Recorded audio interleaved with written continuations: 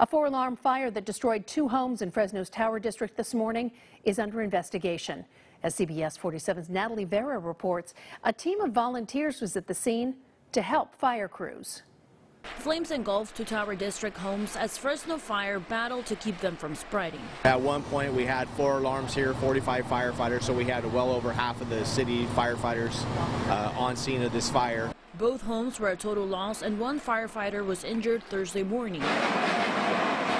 It's incidents like this that require hands from the department's Community Emergency Response Team, or CERT. We go on extended incident fires, particularly those that are over 80 degrees. The group of volunteers have 2 priorities: watching out for firefighters in the heat by providing cooling stations. The intent of their being here is to lower their heart rate and lower their temperature. And they also help in preventing cancer and exposure to toxins while in the field.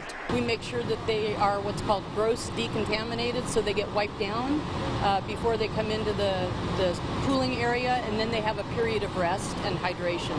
The program was founded in 2003. 5 years later, CERT received a donated ambulance, and that's when they started assisting Fresno Fire at incidents. Since our program was founded, we've been deployed with the fire department 178 times. Volunteers are on call and ready to come out at any hour of the day. And the CERT coordinator says it's a privilege to serve alongside these firefighters. I have the most outstanding team of volunteers. We have extraordinary support from Fresno Fire.